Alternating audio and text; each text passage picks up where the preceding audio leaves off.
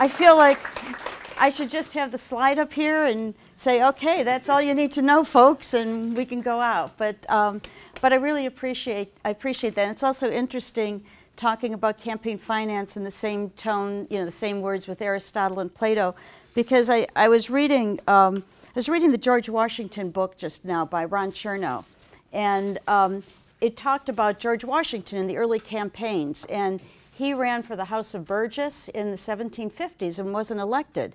And at that time, campaigns, you weren't allowed to campaign for yourself. You had to get surrogates. So in 1758, he decided to run again. And he got surrogates to go out and beat the band for him. And he was elected to the House of Burgesses. After the election, he was presented with a campaign finance bill from his surrogates. And it was a campaign finance bill in the amount of 39 pounds. He was quite shocked. And the money went for buying wine, cider, beer, and rum to intoxicate voters to go and vote for him, which was totally illegal.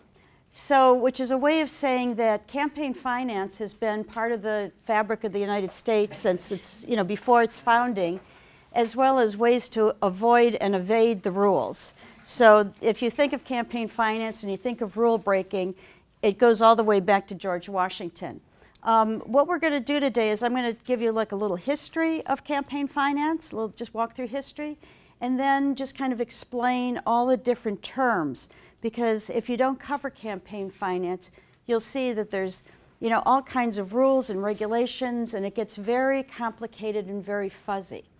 But if you have any sort of comfort level with numbers, it's a very simple kind of follow the money sort of story. A lot of political reporters are afraid of campaign finance because they'll see a number and they'll run in the other direction, or they really like covering policy and personalities and being on the campaign trail. This is a different type of campaign coverage, and it's a campaign coverage that I think is, I find it a really fascinating type of campaign coverage. I really enjoy it. I've gotten terrific stories out of it, and it's a way that you can define a niche that's different than everybody else on the campaign trail. And from a practical level, if you've ever been out on a campaign trail, you'll find that it's completely grueling. You're up in the morning, you're on these buses, you're in cars running around Iowa, doing all these things. Campaign finance is a little different. You're really having to focus. You do get personalities, you do get people, you do get out there doing interviews in different places, but it's a slightly different kind of, and I find personally a much more gratifying kind of reporting. I also say if you have any questions, and just interrupt. If there's something you don't understand, just raise your hand. So this is a little campaign finance humor. I hope you find it humorous.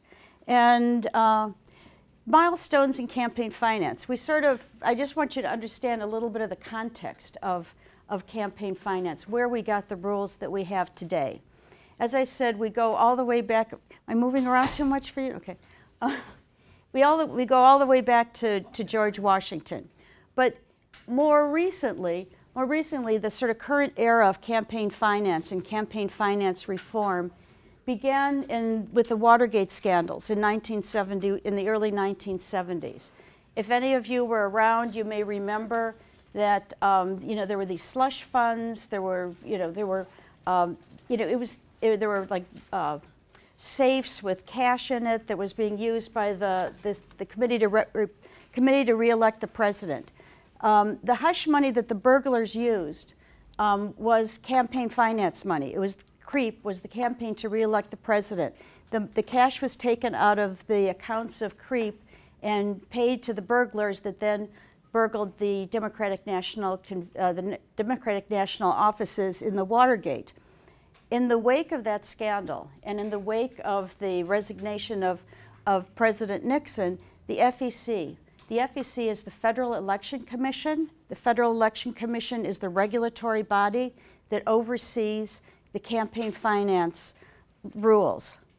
The problem right now with the FEC is that the FEC was structured in a way that it has 3 Republicans and 3 Democrats. So if you could imagine 3 Republicans and 3 Democrats, What do you think is going on at the FEC right now? Nothing. Nothing.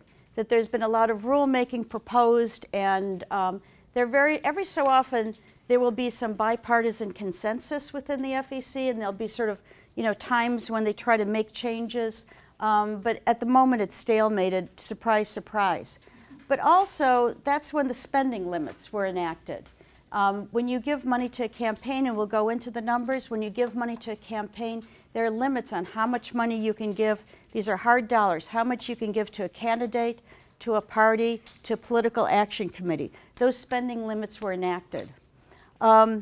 Between sort of, and then, okay, so then between sort of like in the mid-1970s to 2002 was the era of soft money. That's when you had large amounts of money that were coming into the political parties, unregulated money. And there's a lot of discussion about the soft money. You may remember all that discussion. And there was the Lincoln bedroom visits, if you remember, in the Clinton White House, where the donors were given access to the Lincoln bedroom. That ended in 2002 with the McCain-Feingold Act, which eliminated soft money. So that was a big reform, and some of you may remember that. Maybe yes, maybe no. From 2007 onward, after the McCain-Feingold Act was enacted, then everybody tried to come up with loopholes. And of course, the loophole game started. And pretty soon, everything that was in the McCain-Feingold Act was kind of undermined by all different kinds of small regulations and loopholes that allowed issue ads, the advent of the 527s, different forms of, which are basically the same as soft money, to grow. But the big thing that happened, and you've heard about this, the big thing that happened was in 2010. The case, how many of you have heard of Citizens United? How many of you know what Citizens United does? Tell me what it does. Tell me what it does. So basically it... I should not put the slide here? Yeah. I'll try not to look at it. Yeah. It basically gives corporations and interest groups the same rights as individuals and eliminates the limits on how much you can donate. In a way. Is now a person. In a way. All these things. Anything else? Doesn't establishes campaign donations as a form of speech. Campaign donation, who said that? I did. Oh, back there. Campaign donations, that's been the tension between campaign finance regulation and free speech all along. I mean, not only Citizens United, but it predated Citizens United. It's between, free speech versus the corrupting influence of money. And that's the sort of balance that the courts have been dealing with. Technically, what Citizens United does is that historically, corporations and unions could participate in political campaigns through political action committees. They could not take money out of the union treasury. They could not take money out of the corporate treasury to engage in politics in any manner whatsoever. You could set up a Microsoft PAC, a GM PAC, a Google PAC, name your company, in which, or the union, the Teamsters PAC, or the AFL-CIO PAC, in which members or employees would donate to that PAC, and that PAC would then give directly to the candidates. The difference with, but they were not allowed to take money out of the union treasury or out of the corporate treasury and engage in politics. The difference is that under Citizens United, corporations and unions can spend unlimited amounts of money from their treasury to vote for independent ads. They do not necessarily give directly to candidates. They can't coordinate with candidates. They can't give to candidates. They can only do these issue ads. And before, they could only give, I mean, the corporations didn't give, but corporations had PACs, yeah. For a corporation, how do they have to list that money on their annual report? It's an interesting thing that's coming up because there was a proposal before the SEC that's actually current before the SEC. The SEC, not the FEC, the Securities and Exchange Commission, saying that this is shareholders' money and therefore it should be disclosed in the financials of what the money went for. And it's under consideration by the SEC right now, but right now nothing is happening on that. and again, it gets engaged in politics. But the thought is that corporations should disclose this to shareholders because the shareholders may support it or not. So they just should know. But anyway, so that's what it was that it was a change in way that corporations and unions could engage in politics. And I have that's a dam breaking.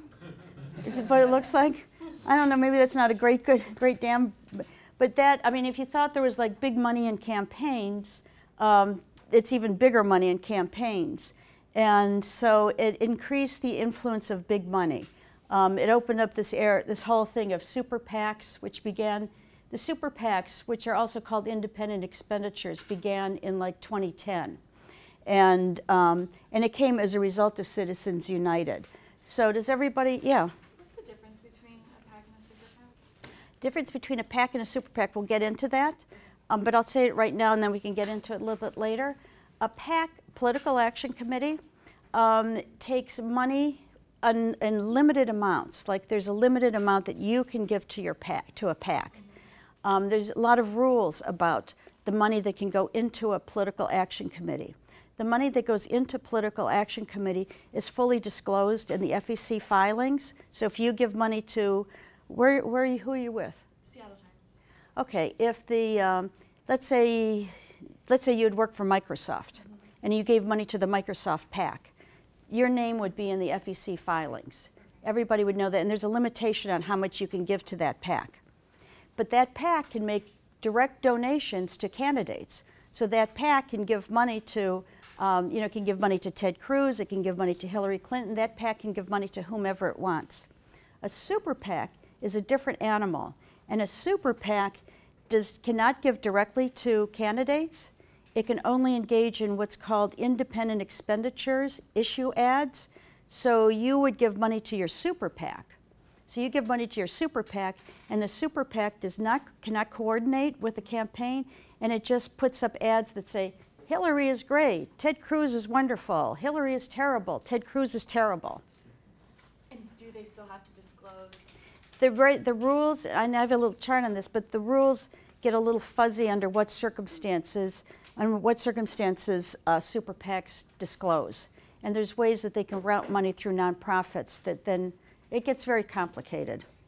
But if you understand the terminology, that's the thing, it gets complicated, but if you understand the terminology and some of the context, you can ask the questions and you can begin to see, ask a question of, where's this money coming from, what it's, you have a better context of it. What's the difference between campaign finance and political crowdfunding? Campaign finance and political? Crowdfunding. Political crowdfunding. I'm not even aware of political crowdfunding. I don't even think it takes place here. You mean like people coming together and putting things together? Yeah. No. Typically, if you're supporting a candidate, you would write a check to that candidate. So you would say, okay, I'm going to write, somebody's running for Congress, somebody's running for president, somebody's running for dog catcher. I'm going to write a check to that particular campaign. So you typically, as a person, would give it to that campaign, or you could give it to any number of other organizations that engage in politics, like a political action committee, a party committee, a super PAC. Does that make, yeah. Yeah. Thank you. Yeah. Is it were you done? Okay. Yeah. How does it work if you buy a ticket to a fundraising event, like a dinner or something like that? That's a Does that get campaign reported? contribution, and So that it gets also gets reported, yeah. Because you'll have I'll just pick on Ted Cruz again, because he's on top of brain. Ted Cruz for president. There'll be a fundraiser in Des Moines, $500 ticket for the Ted Cruz for president in Des Moines. You get a nice dinner at 8:01, and you get $500 gets contributed to the Ted Cruz campaign or to any number of other groups that might be raising money. Citizens United. Why we have Obama's picture up there, because this is what Obama said when the Citizens United decision took place. That it was, and it's actually true. I mean, it's turned out to be a major victory for all these moneyed interests. And the reason why, the reason why we have Hillary Clinton's picture up there. Does anybody know why we have Hillary Clinton's picture up there? She was the topic of the movie put out by Citizens. She was a topic, yes, exactly. Citizens United was a conservative group that ran a very nasty anti-Hillary movie. And that was the sort of the case turned on the Citizens United versus Federal Election Commission. The Federal Election Commission was opposing what Citizens United did. The Supreme Court upheld it. So that's why Hillary Clinton's picture is there. What's a political bund mark? Like when people are bundlers of donations, is that the same thing as like a PAC? I'll get into that in just a little bit, but I'll tell you right now. It's when he goes to the fundraise, the guy who's putting together that fundraiser for Ted Cruz, and he says, okay, I maxed out. I've given all that I can directly to the Ted Cruz campaign. So I'm going to get all my buddies to give to the Ted Cruz campaign. I'm going to bundle up all their checks, and I'm going to give them to the campaign. And as a result of that, you get credit for it. So like, if you remember like the George Bush campaign where there were the Rangers and the Pioneers and all these people at these different levels, a lot of them were bundlers because they couldn't give to the campaign. You know, you could only give $2,700 to campaign, which is what we'll get into. So once you're maxed out, you get all your buddies. And then you become, it gives you status within the campaign so that now you're in good stand with Ted Cruz or Hillary Clinton or Bernie Sanders or whomever. Yeah? Maybe this is too much detail, but what precedent was the Supreme Court relying on for Citizens United? There had been there's been a number of campaign finance cases like Buckley v. Vallejo, there's a bunch of them. But it really came down to free speech. It was really political expression is protected as a guaranteed as free speech, and they saw this as an expression of free speech. The other side said it's the corrupting influence of money. So those are the two, you know, and that's sort of what it turned on. It was a 5-4 decision. Okay, hard money is best. Hard money. Hard money is money that goes directly to a political campaign. And hard money is what, you know, it's the best money for the campaign because the campaign has control over it itself. The campaign can do what it wants with this money. This is money that goes to pollsters and advertising and yard signs and consultants and all that. But so when you write your check and you write your check to Ted Cruz for president or Hillary Clinton for president or Bernie for president or you know, Jeb Bush for president, these are the limitations. But you are limited in the amount that you can give in hard dollars. So if you're you're a real Bernie Sanders supporter, for instance, $2,700 you can give to Bernie in the primary. If Bernie becomes the candidate, $27 to him. You can give $27 to Ted Cruz. Ted Cruz becomes the nominee. You can give him another $27. You can also give money to a national political party committee. There are the national political parties.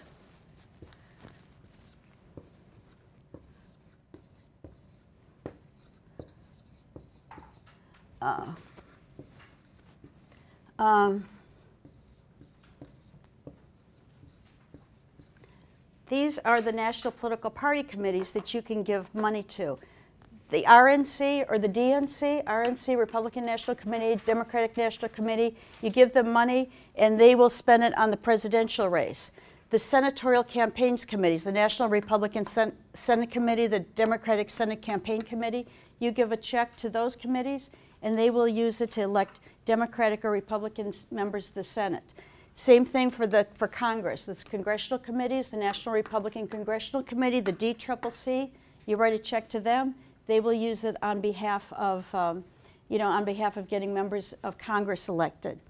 You can also give $5,000 to a PAC.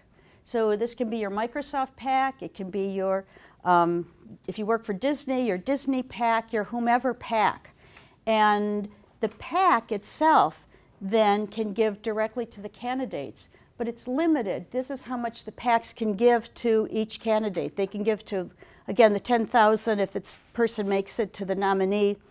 They can also give money to other PACs. You can have PAC-to-PAC giving. So a lot of candidates have things called leadership PACs. So most members of Congress, especially if they're a powerful member of the Senate or of the House, they will have a leadership PAC. And why would somebody, and then the leadership PAC gives out money to candidates. Why would somebody who's a sitting member of Congress have a leadership PAC? Basically influence votes within your party or maybe even other parties if you need to? Yeah, basically within your party. Arm twisting. Arm twisting. Yeah, it's basically that if you're, you know, you're an incumbent senator from Arizona, and you're not up for re-election, but you're still, people are still writing you checks. You want to make sure that you get other Republicans elected. And you know that there's a contested race, a contested Senate race over there in New Mexico, or a contested Senate race somewhere else.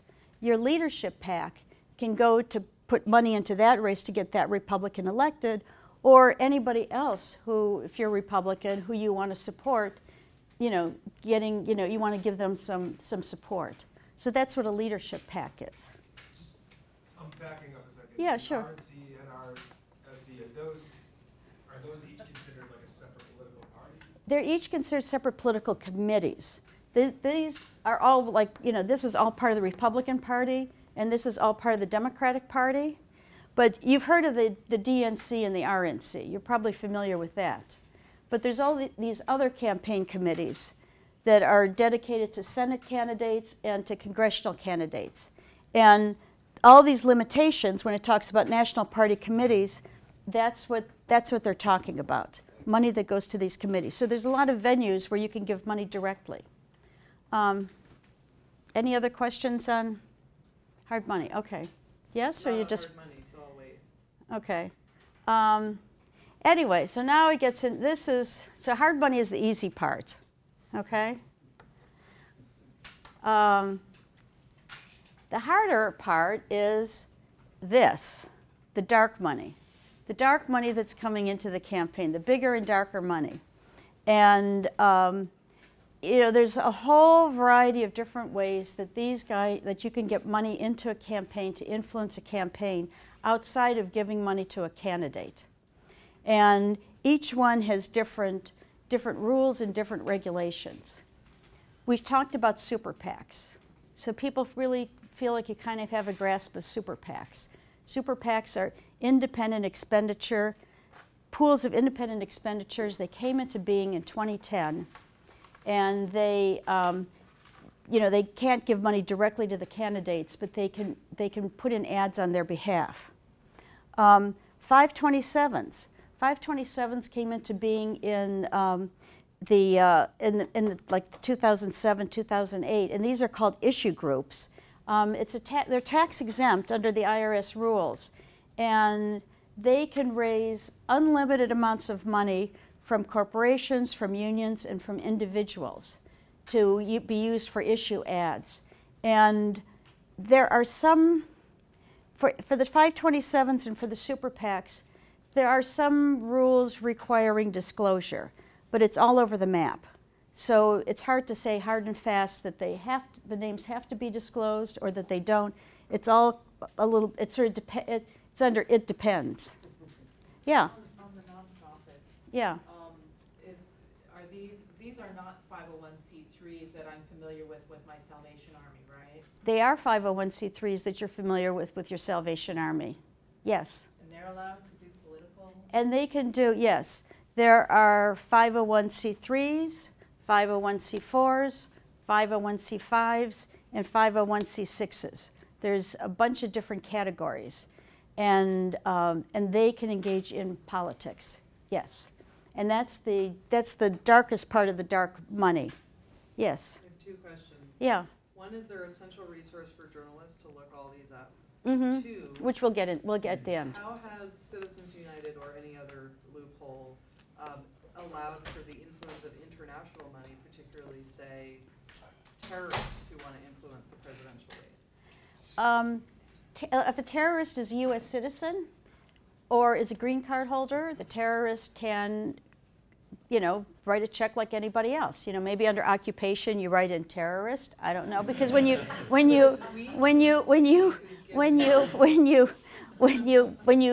contribute, you have to disclose your address and your occupation. Typically, you do. But couldn't But a super PAC accept money?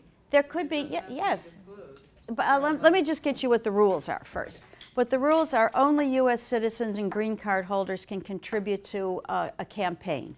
All that stuff, all these kinds of things, you can only have U.S. citizens, green card holders. Because I remember there were like Norm Shue, there were like every so often the scandals about, Chinese money coming into the campaign. There was a big sort of Chinese money scandal and when Clinton was running for president.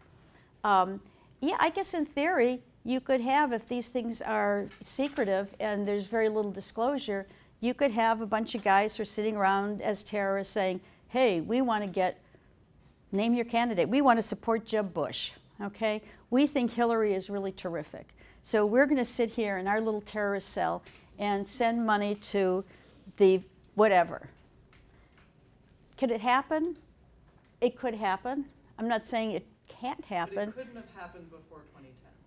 It could have happened before. It could have happened before 2010 in some ways because the 527s were beginning to come in. You probably could have come in with some, but it would have to be really, really complicated, and the chances are probably less. But under these nonprofits, you might be able to. But I don't know. It actually would be an interesting. That's an interesting question for somebody who's like deeper into campaign finance than I am. Somebody who like really lives this stuff every day. But just so you know, non-citizens can't donate. And not only can non-citizens can't donate, like I was in the 08 election. Yeah, 08 election. I was doing a story about the overseas supporters, American expats living overseas. So I was doing about London. So in London, there was a big Obama activity, and there's big Republican activity, and like a lot of the Brits who were supporting Obama, they were having like Obama fundraisers in London, and they're saying like a lot of their British friends were coming there and saying, hey, can we help we want Obama to be elected, can we help, we'll man the table, we'll hand out the things, we'll put up the posters, and you could not do that because that's considered an in-kind campaign contribution. So they had to tell all their nice British friends, no, you can come, but you can't do anything.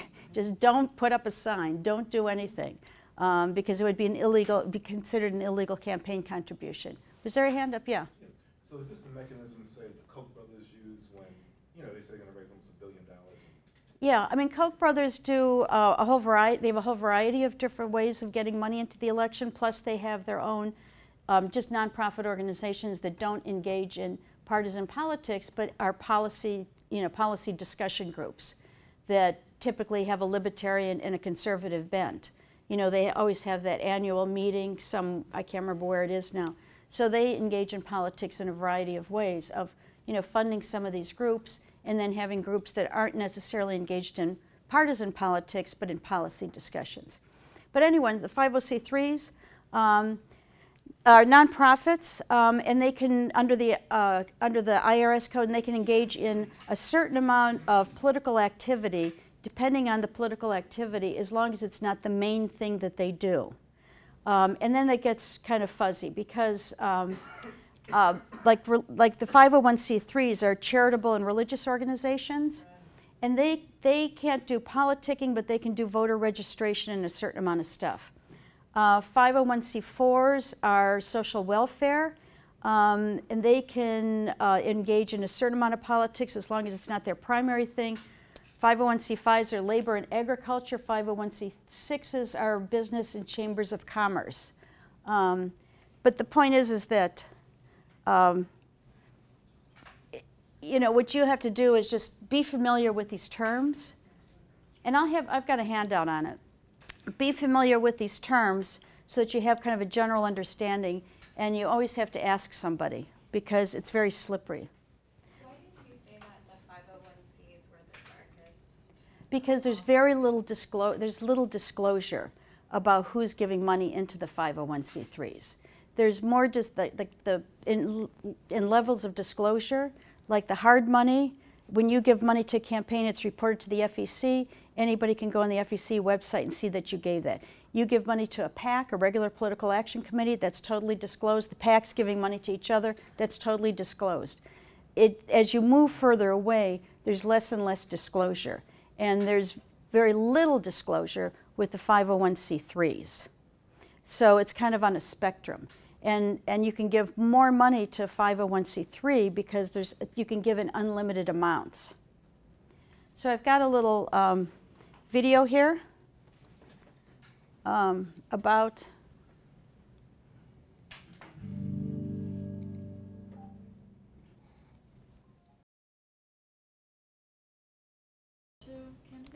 they can't give money directly to candidates.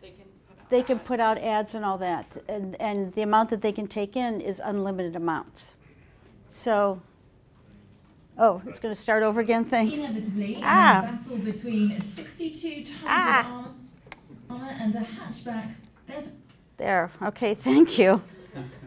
Oh, where now? Okay. Okay. Yeah, and I'm going to give this out. I'm just going to show you this.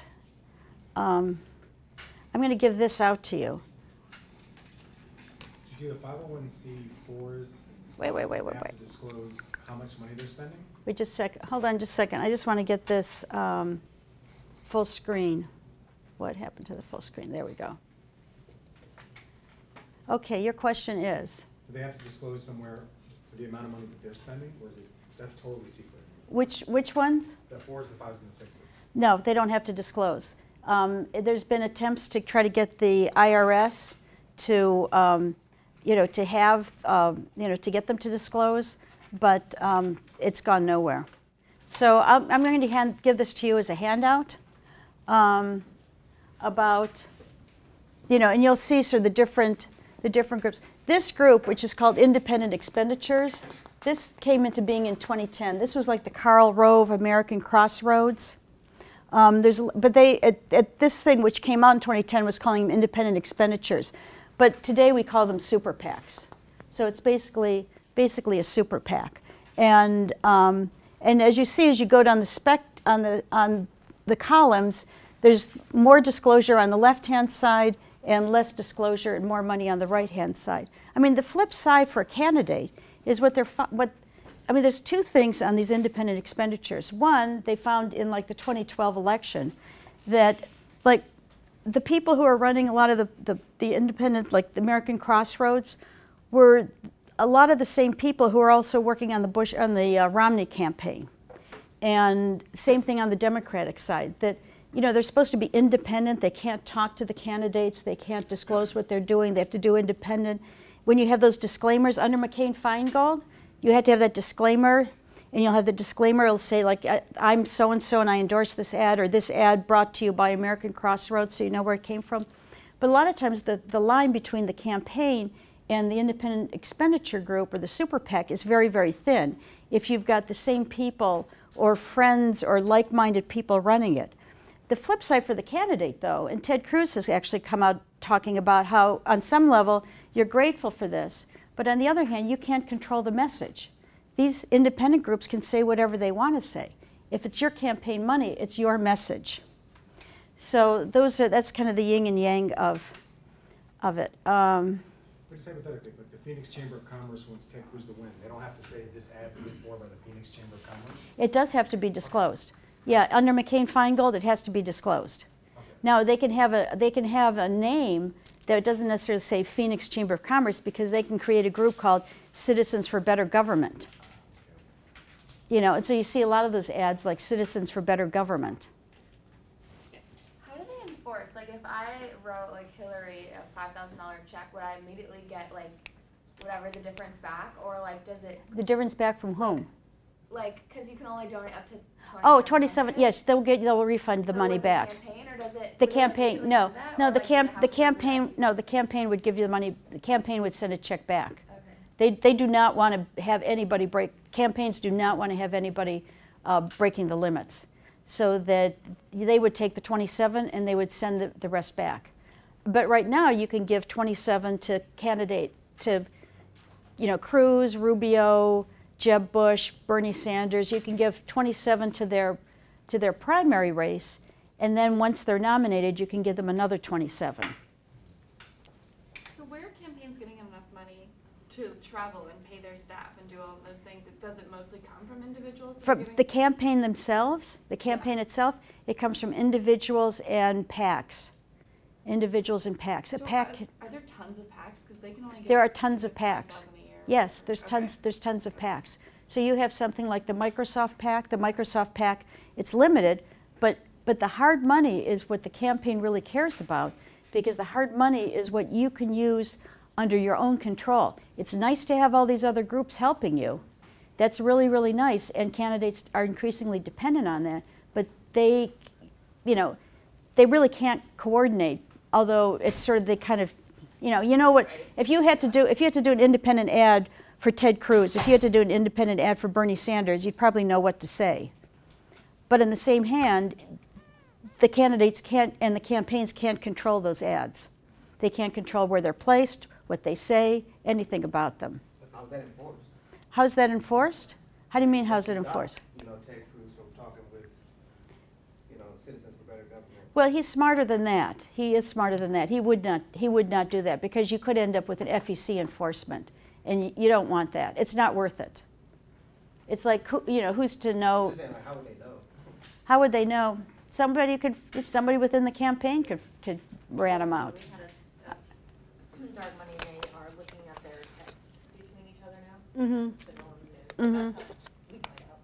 Mm-hmm. The candidates are getting a lot more creative though, like Carly Fiorina, for example, in Iowa, is having her PAC do like all of her groundwork. Yes. The people knocking on doors and doing the stuff traditionally done by campaigns. Yeah, well, she hasn't. Because she doesn't have a lot of. She doesn't. Well, she hasn't directed them to do that. There was a big story in the Times, which was just like a couple days ago, about how the super PACs and the independent expenditures typically had been, you know, like about ads.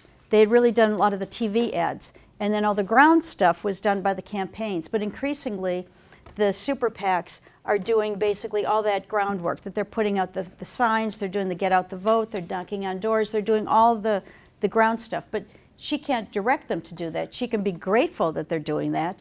She can say nice things about them, but she can't call them up and say, hey, why don't you do this for me? That would be illegal, yeah. Just wondered if there was a limit on the in-kind donations. It seems like In-kind donation to a campaign is counted the same as $1. Okay. So if you're doing Volunteer time then? volunteer time is different. There's rules about what constitutes an in-kind donation.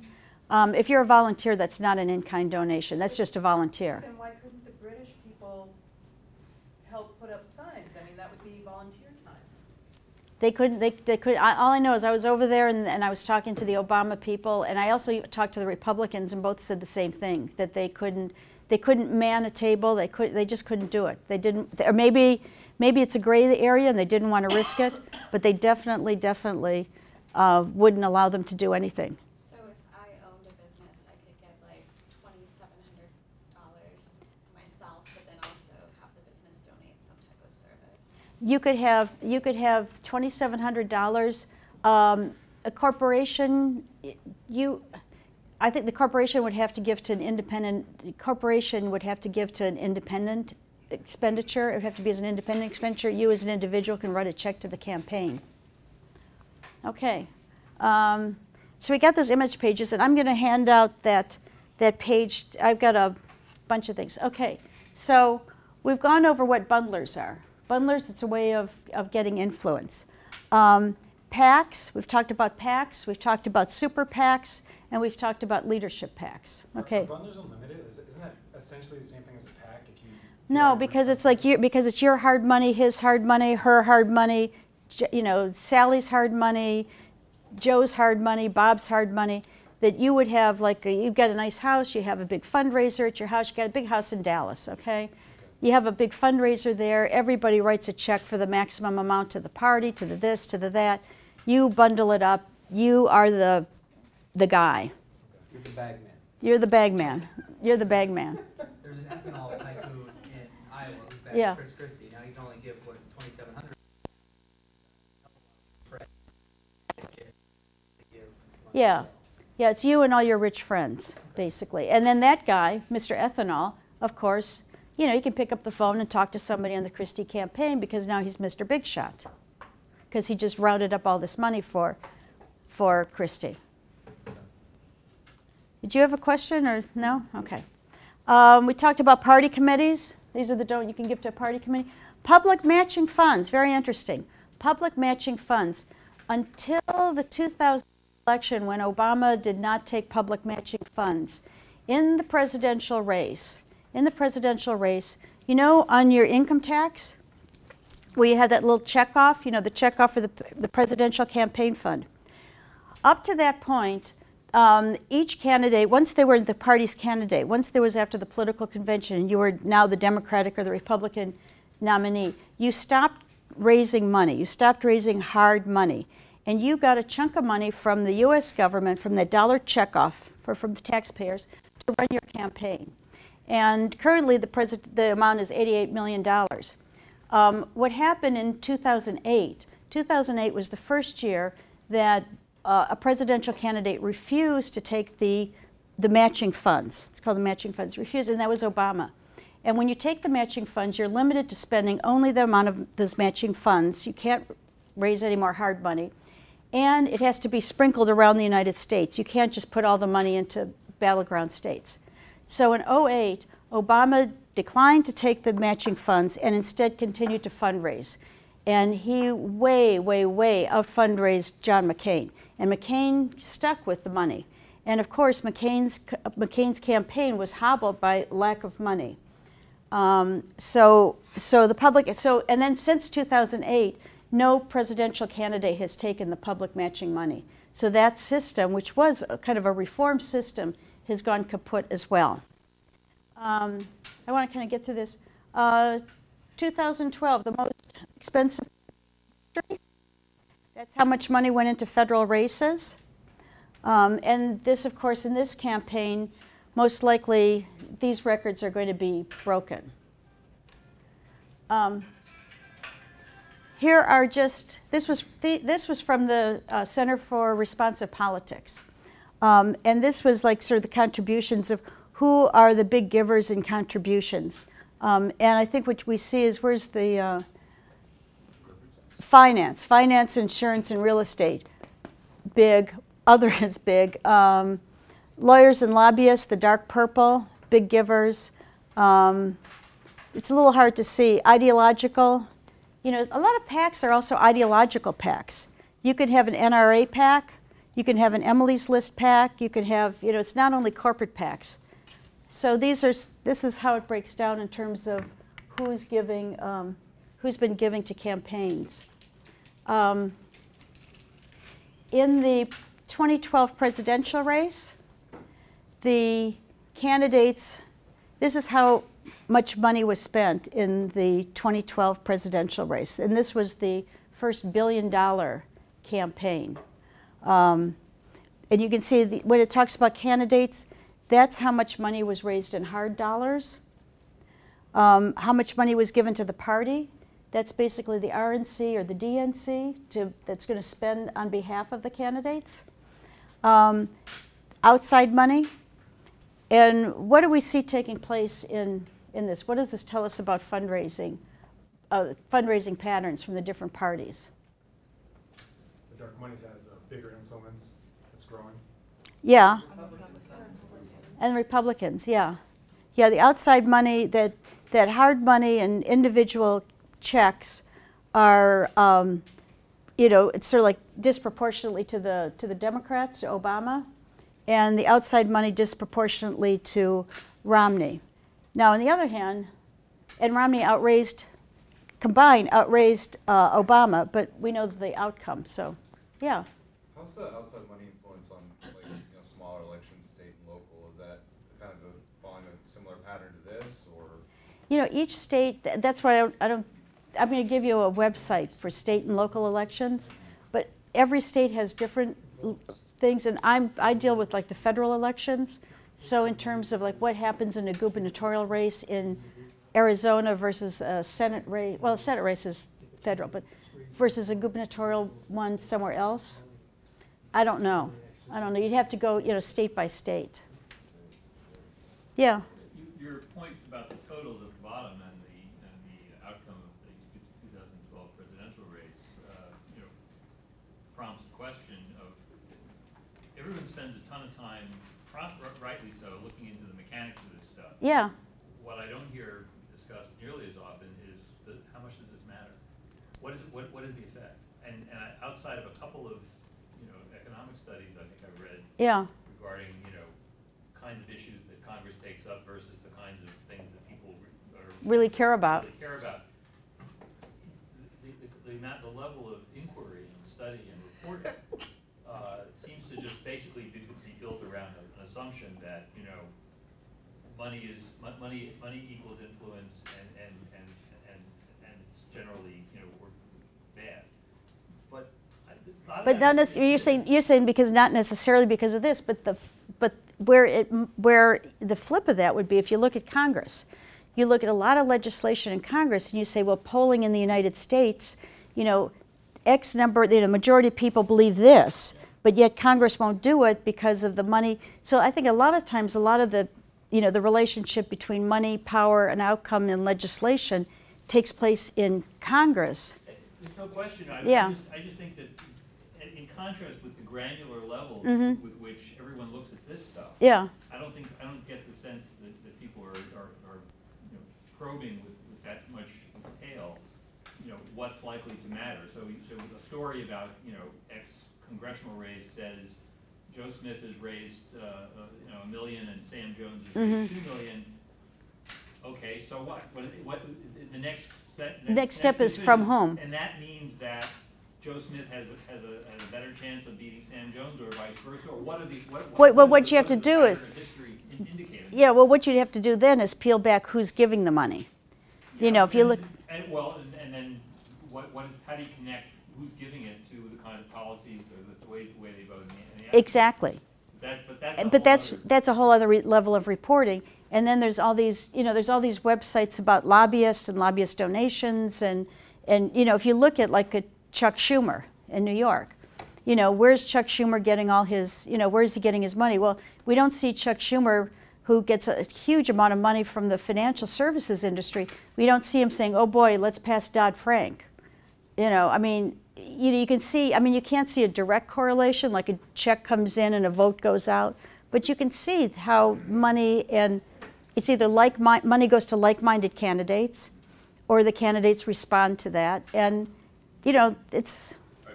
There's limited data on this stuff. Yeah. It'd be nice to see more data. Yeah. No. Just assumptions. Yeah. Outside money. So this is 2016, and here's the money that the different candidates currently have in 2016. And we see that Jeb Bush is got a lot of money. So to your point about money and outcome, it's not helping him. No, it's not helping him at all. Ted Cruz, they just had some quarterly numbers, so these numbers are like a couple months out of date. Because I just saw a story where Ted Cruz got $20 million, and I think it was in hard donations.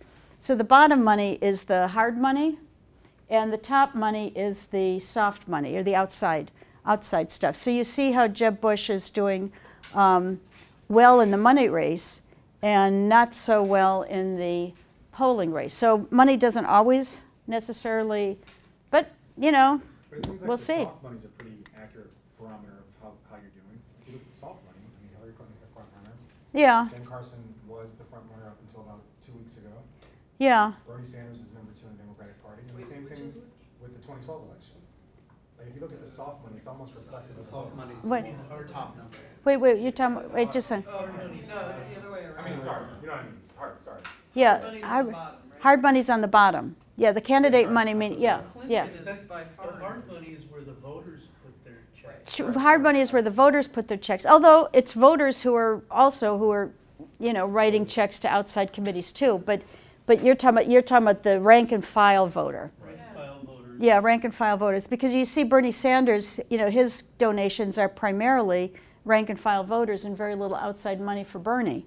Jeb Bush, it was the Republican establishment that he can tap into and that saw him as the candidate early on and poured the money in. And then, so does anybody want to look at that a little longer? No? Okay.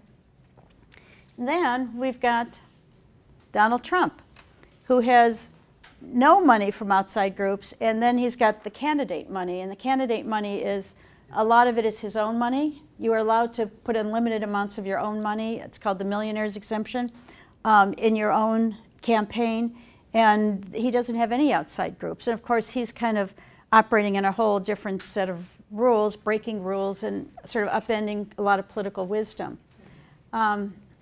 So far in the 2016 election, here's what we see. We see the super PACs. We see the C4s, the C6s, the C5s. We see the party committees. This is the outside money that's come into the campaigns so far. Why it doesn't track with others, the numbers don't always track. So just have to, this is also, all these numbers are from Open Secrets, Center for Responsive Politics.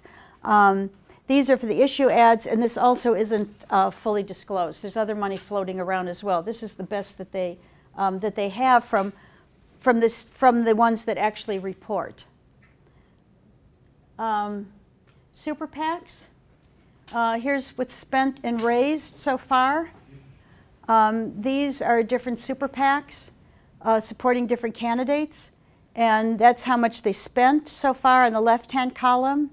And on the right-hand column is how much they've raised. So raised and spent, two different things.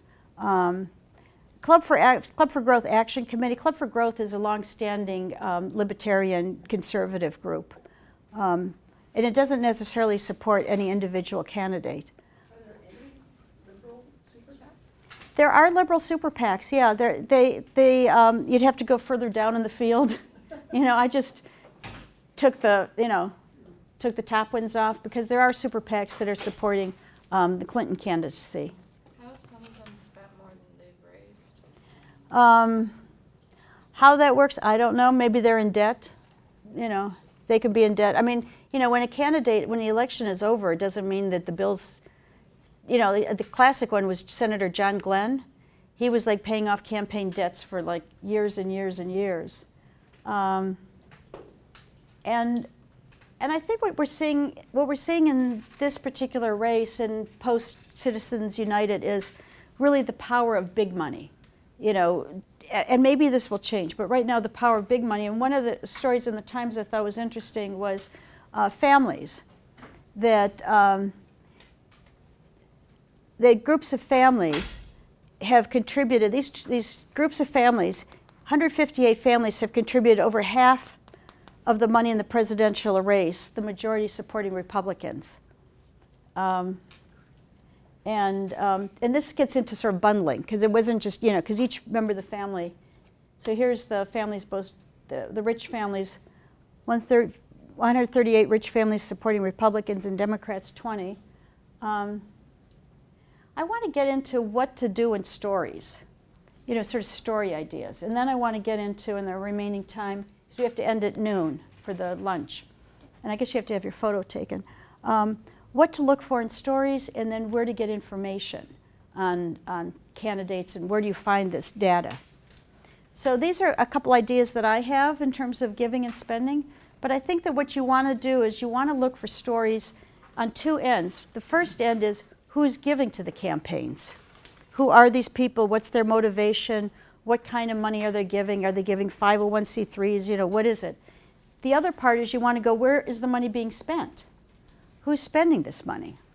And in the packet that you'll get at the end, I'm giving you a couple things. One is, this is going to be the that sheet with, kind of the crib sheet. Then this is something, Money in Politics. It's kind of a whole bunch of links that a friend of mine, Jim Grimaldi, who works for the Wall Street Journal, put together that I took at a conference. And then some on how to follow state and local races. But then the next two kind of get into, one is the political consultant racket, just an interesting story, how much. And then there's the last one was a story that I had done from the 2008 race. And basically this story was about how John Edwards was using nonprofit organizations to prop up his candidacy in a very kind of shaky way before he was running for president. And I found out about it by just looking up the 990s of some nonprofits that he was associated in, and I found out that he was on sort of he was running an anti-poverty campaign. And the anti-poverty campaign that he discovered was in Iowa and New Hampshire and South Carolina, So, and that's where all the money from his nonprofit was going. So you'll get these. But in terms of stories, what kind of stories to look for? And then we'll look at giving patterns. You want to look for where's the money coming from industries, from regions, from issue groups. What clusters of things. Outliers and oddities. Is something not hanging together? Is there some unusual transfer of funds?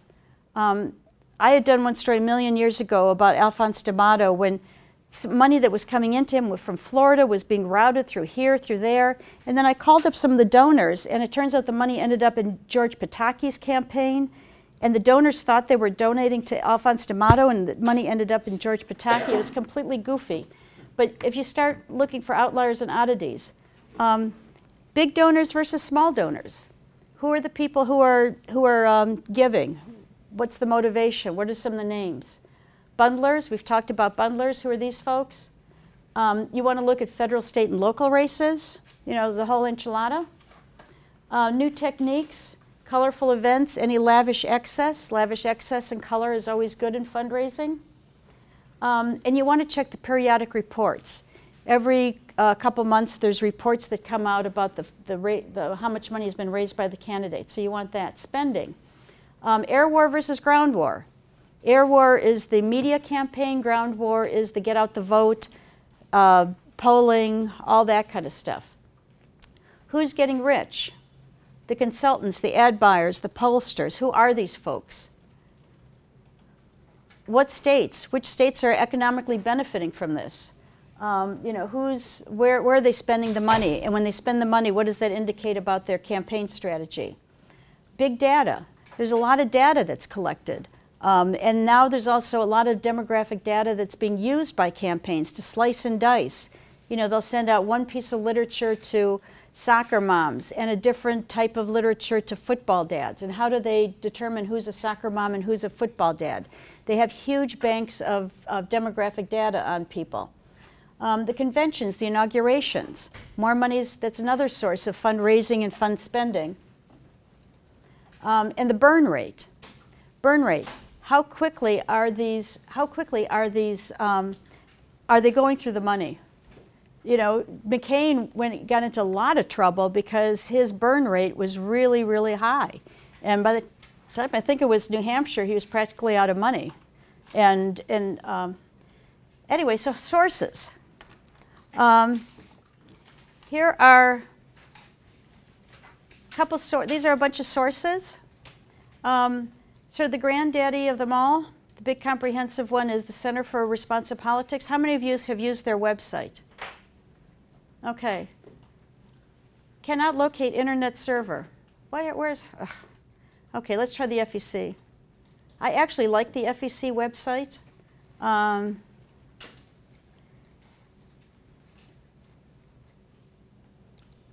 The FEC website has a, here is the disclosure portal. I'm trying to think. Oop. I don't know how to get it bigger. Upper left green dot. Upper left green dot, thank you. Thank you, okay.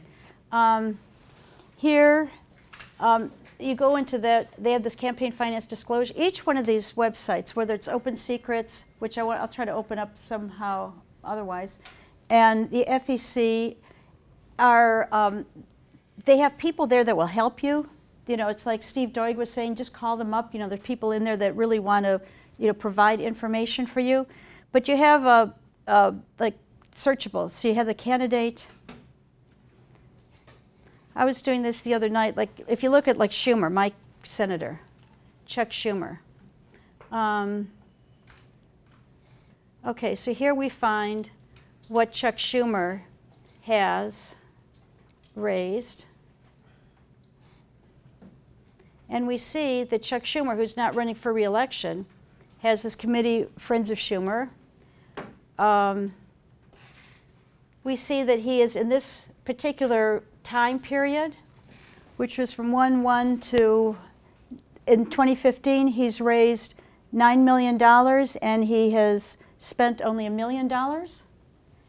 And Chuck Schumer has, how much does Chuck Schumer have in terms of cash on hand? 22 million, yeah. So does Chuck Schumer have a good war chest going there? Yeah. Can he, and I think he does have a leadership pack, Friends of Schumer. Now also what you can do is you can individualize campaign contributions. So here's all the different people who have given to him, and you see the amounts. But what's also interesting, and I find useful from a reporter standpoint, is if you're doing a story, you know how you always need warm bodies, you need voices in a story. Well, here, if you want to just click on anybody, click on this guy from Great Neck, you'll get his, you'll get the receipt. And what's nice is that you get, I mean, there it also says the firm that he's working for, so you can locate this guy at the firm, but it also has his address. So if you have a person's address, you can more easily locate them and you can call them up. And you know, if you're working on stories and you need people, this is a good source, yeah. How do you typically know what is within the range of reasonable for a candidate to have? Because I imagine it really varies by race and by geography. Oh, absolutely, absolutely. Because running for Senate in California, running for Senate in New York is going to be a lot more expensive than running for Senate in Wyoming. So do you just look at past spending? So what you do is, yeah, and you look at patterns. You look at the spending of candidate A. You look at, if there's a race going on, look at, who's spending more money and who isn't. How do I get off this page? You just, because every race is going to be different. I had pulled up on the other one. I wanted to show you Barbara Streisand. Then also the report summaries. There's all these kinds of things, but this is the FEC data. Why? You had J.J. Abrams on the previous page too, the Star Wars director. Oh, really? Yeah.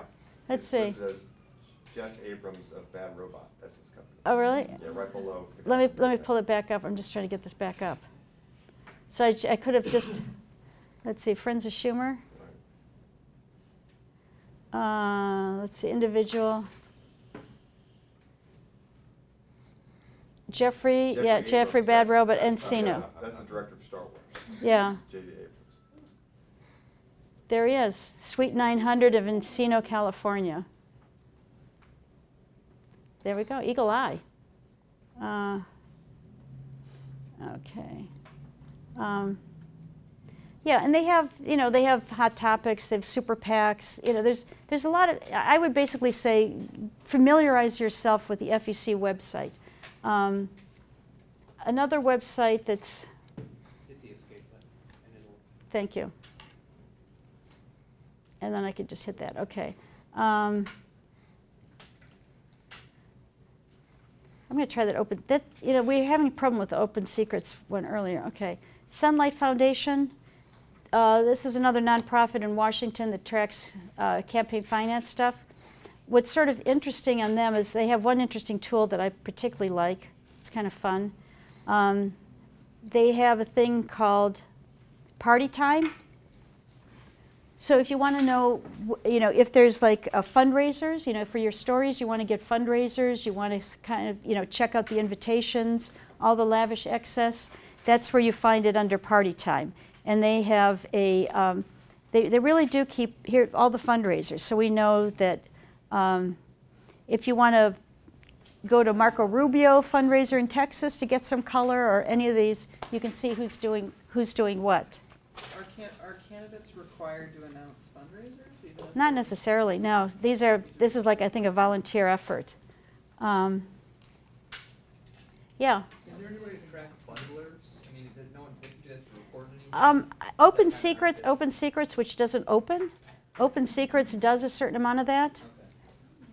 Oh, okay. There's also something on cc.gov that says bundled contributions. Yeah. Just a For question, what's to stop a bundler from basically, I guess, I don't know what the right word would be, but let's say like you throw a giant fundraiser where everybody gets lobster, champagne, and whatever else, and then like they give their donations, like, is it just a way to kind of mask you basically giving money? wait, say your question again. What's to stop them from basically masking that they're giving the money? Like, You can't, or you have, it's illegal to give account, it's like your family, like it's illegal to give your money to somebody else and then they write the check.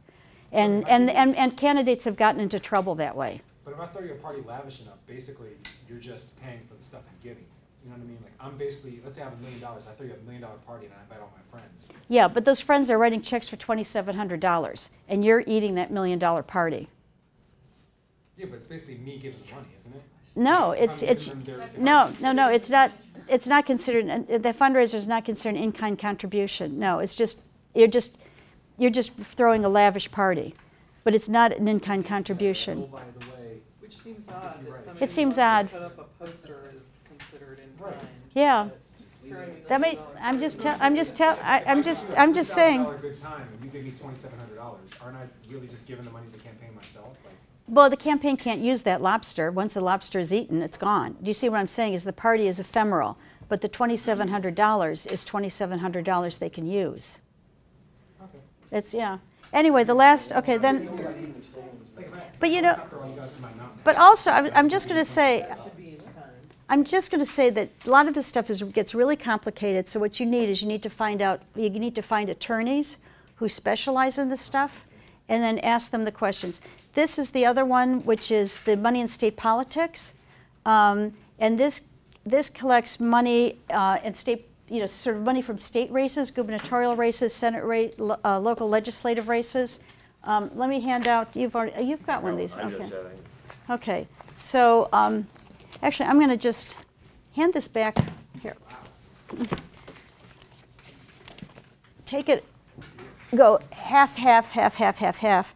And I'm going to try real quickly just to pull up the Open Secrets, which...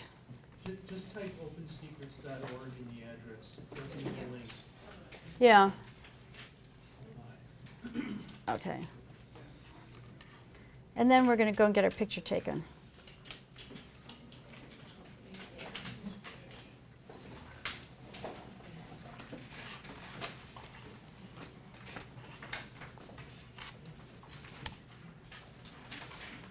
Did Megan already come in and tell you guys? No? Well, you just knew. I just knew because I overheard you guys. Anyway. Yeah, right after this, we're going to get the group photo. We're going to do it down in the forum, so everybody, we figured it's much easier to get you than after you eat because you disperse. So we're going to be doing it, but then we have to keep on schedule because we've got 4 editors down here for the next session. Okay. Head down to the forum right after. Yeah. Okay, so this is it. So here's Barbara Streisand. Here's who she's given this year. Money to candidates, money to... you can sort by all election cycles. Start another search.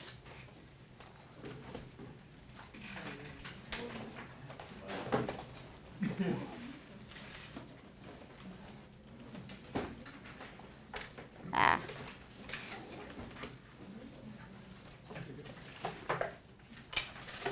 Anyway, does anybody have any other questions, or we are?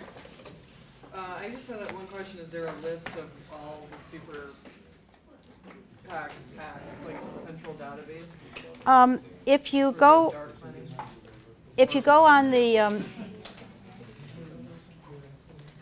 on the Open Secrets website, they have a lot of data. I don't know if they have all, but they've got a whole bunch. Anyway, okay. So I leave you guys with Barbara Streisand. Okay, last question, then we go. Yeah. Don't the religious bodies also give money in the cost of campaigns? Legislative bodies do not give money to religious bodies.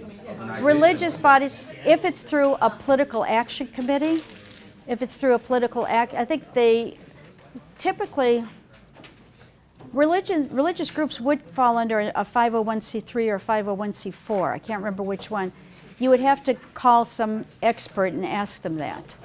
I'm not aware of, like, let's say, like the Catholic Church having a PAC or the Episcopalian Church having a PAC. I just don't know. I don't know. I mean, I don't see them active in, I've never come across like a Catholic PAC or you know, whatever, different PACs. Now, like-minded people, like a whole bunch of Catholics, might come together and support a candidate who thinks like them. Or evangelicals but might. not as a body. But not as a body, like the Catholic Church of America, boom, that I'm aware of. I've never seen it. Okay? Okay, thank you, thank you, thank you, thank you, thank you.